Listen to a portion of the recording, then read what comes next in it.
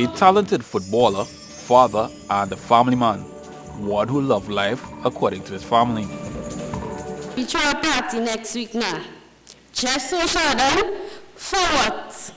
To celebrate life. This was who Shahdon was. He celebrated life in all its glory, full of life, spontaneous and happy. While he used his talents on the football field to earn a living, he never forgot the source of his talents.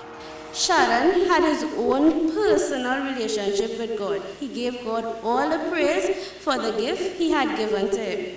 He never forgot to thank God whatever big or small blessing that came his way. To his former school, Naparima College, he was a legend. He was like a hero at Naps. We worshipped him.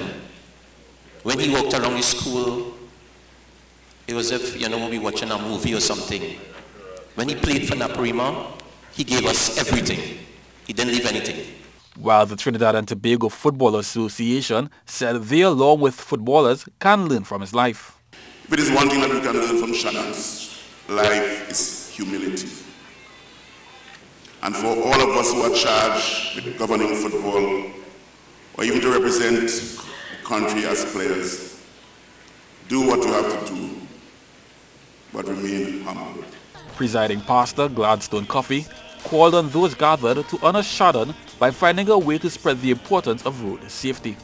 I want to challenge us, all of us here, and everywhere else that you're hearing my voice. What if we take personal responsibility? What if we say, in memory of Shahdon, we are all going to go on a campaign to improve road safety awareness. We are all going to challenge ourselves, our friends.